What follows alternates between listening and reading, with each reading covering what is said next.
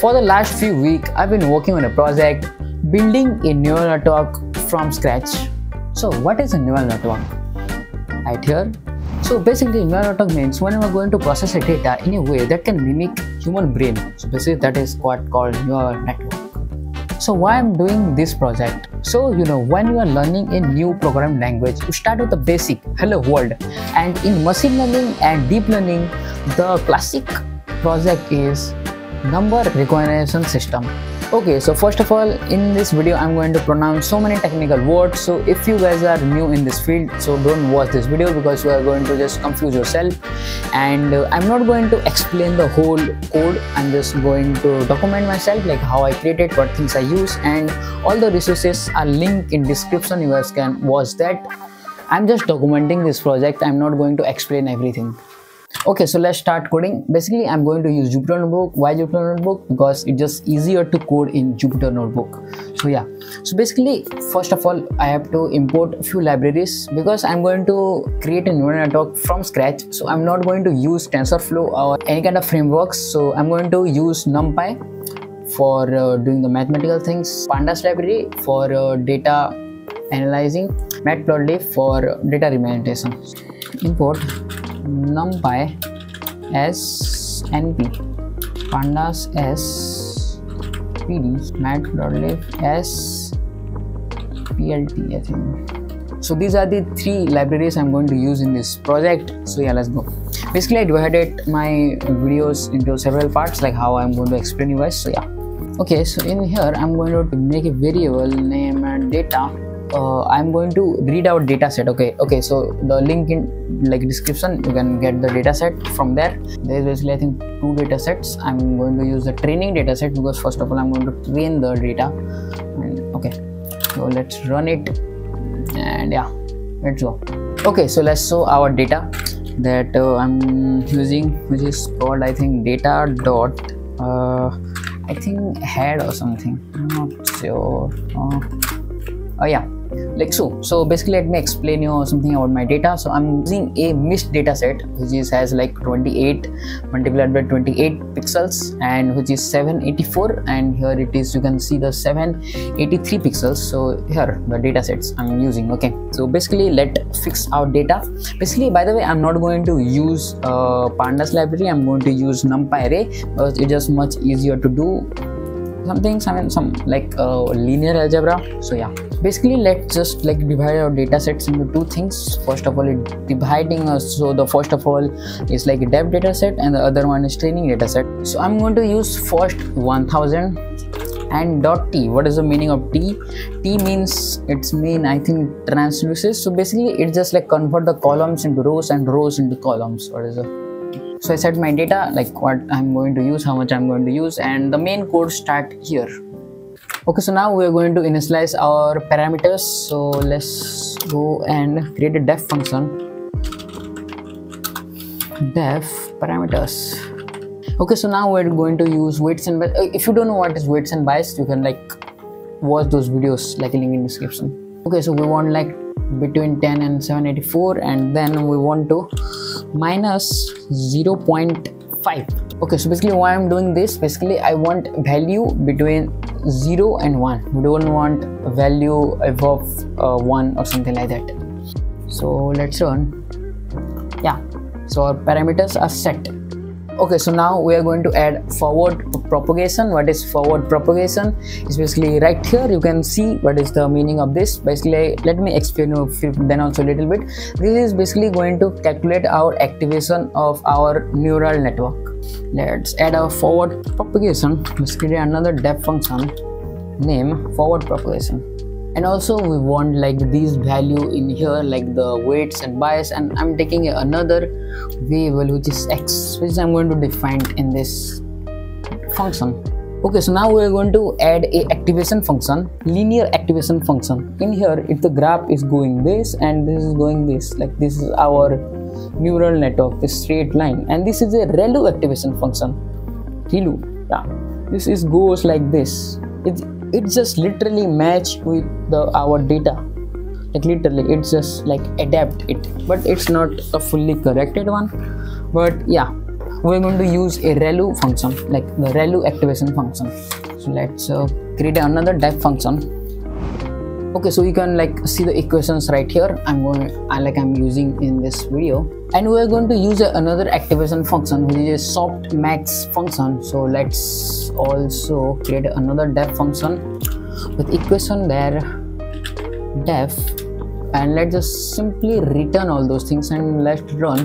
Let's hope for the worst. Yeah, we didn't get any error, so it's like going good so far. Okay, so now what are we going to do is basically create our derivatives of relu or whatever that is. So basically what this thing is going to do is really give us true and false value, and which is converted into zeros and ones. So let's do. Let's do def less than a 0. So yeah, this is our derivatives of relu. Okay, so now we're going to create another def function, which is one hot code. Basically what this is going to do, derivatives of relu is going to give us zeros and 1, and this is going to convert this as a matrix. I think, I'm also not sure because I just watched a video, like he just explained very well, so I just picked from there. So now we're going to do backward propagation. So what is backward propagation? So backward propagation means it's just going to like calculate the loss of our each layers. I think here you can see the equation and things I'm going to use. Okay, so this was the backward propagation. I think if I'm not wrong, let's check. Yeah, I think it's going to run. Yeah, it's just going to simply run. Yeah, this done. Okay, so now we have to update our parameters. So let's update. Let's run it. Oh yeah, it's done. Okay, so now what I'm going to do is basically add gradient descendants. What is gradient descendant? Is basically a algorithm which is used to train our data. So let's go. Train a model. No errors, no errors, no errors, no errors. Yeah, no errors. So now is the time to train our data. Are you guys ready? Let's go. Start with 0.10, I think 500, on 500, and let's go. Oh, let's hope for the best. It should run, and if it didn't, then I don't know what is happening. Oh, it's running. Oh my god. Yeah, it was my first try. Not technically first try, it was actually my second or third try, you can say, but yeah, man, it's good. 98, what the hell? 98% accuracy. 98 for 0.9%. I don't know.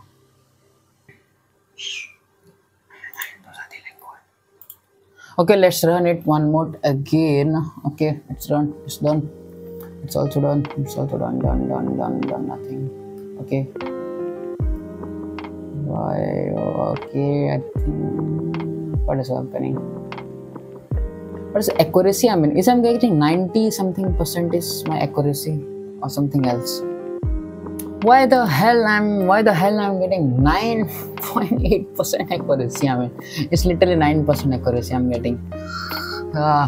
What is happening? Okay, so now I just changed the all values. Okay, so basically in here I just using the small b. I was not using this capital B. So those are the like few. Remember these things. Okay, let's run. Let's hope for the best. No, man, what is the problem? What the hell? What is the fuck is this not defined? Okay, run all first of all. Run all, yes, run. Okay, sorry. Run all. Let's hope for the best. Yeah, fuck yeah. Yeah. Oh my god. Look. 71%. On that time, on the first try, I was getting around 9 point accuracy. No.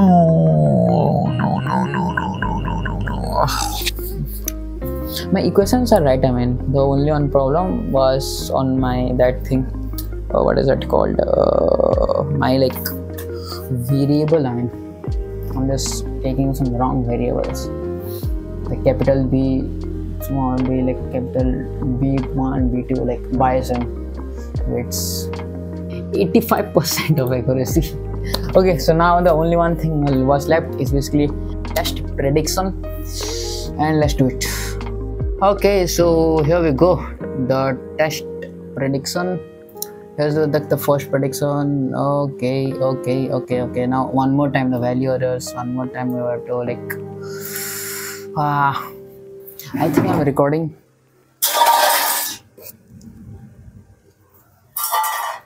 Man, it's more than 37 minutes I will like doing. Okay,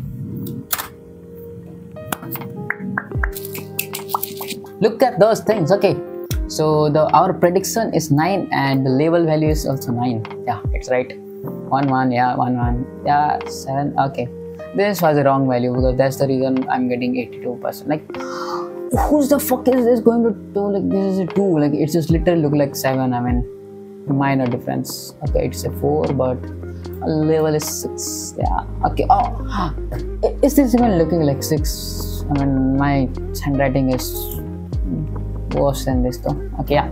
So yeah, this project I'm not going to make this kind of videos because it's just a boring fucking video. I literally don't like this kind of video. Okay, by the way, my semester is coming after 2 months, so yeah, I'm not going to upload for a few months. Like, if I'm going to upload, then also I'm going to upload like a low effort video. So yeah, this was the today's video. I hope you guys like this video. Like, comment, share, all things I do. Bye bye, peace out.